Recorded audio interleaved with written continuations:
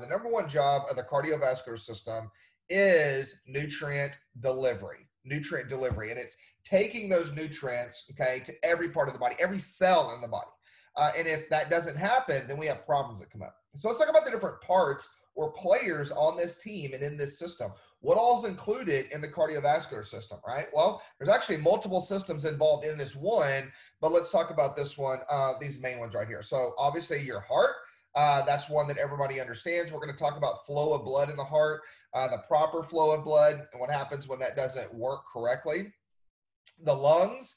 The lungs are really key for keeping that blood oxygenated and keeping it healthy and detoxing it. So one of the next systems we'll teach on is the respiratory system. Keeping it healthy is key to having a healthy heart. You can't have a healthy heart without healthy lungs. And so that's really important. Arteries and capillaries. These have a very specific role in carrying blood away from the heart. We'll talk about that.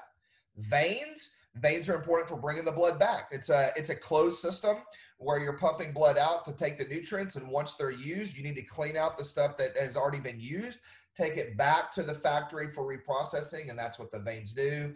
And then you have your red blood cells, and the red blood cells, again, there's more than this. Okay, it's more in depth than this. So if you are a cardiologist, you know there's more than this. If you are a hematologist, there's more than this.